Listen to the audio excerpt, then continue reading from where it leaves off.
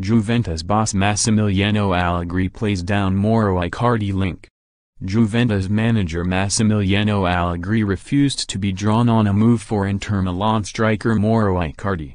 The Argentine was stripped of the club captaincy this week and pulled out of their Europa League match with Rapid Vienna amid a contract dispute.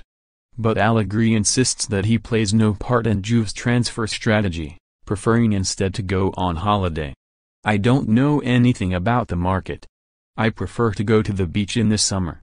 The club takes care of the players and makes them available," he said. Icardi is a forward who can score goals, but I leave the assessments to Inter boss Luciano Spalletti, who coaches him and knows him better.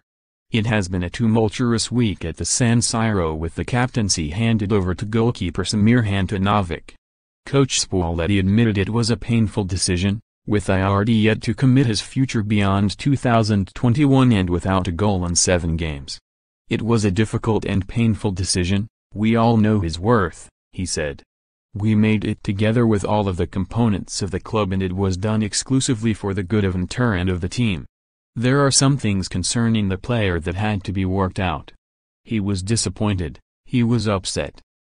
It was difficult to tell him. These things embarrass the team, of which he was captain, and the club."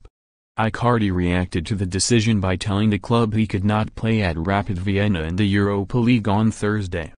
He did not travel to Austria with the rest of the squad.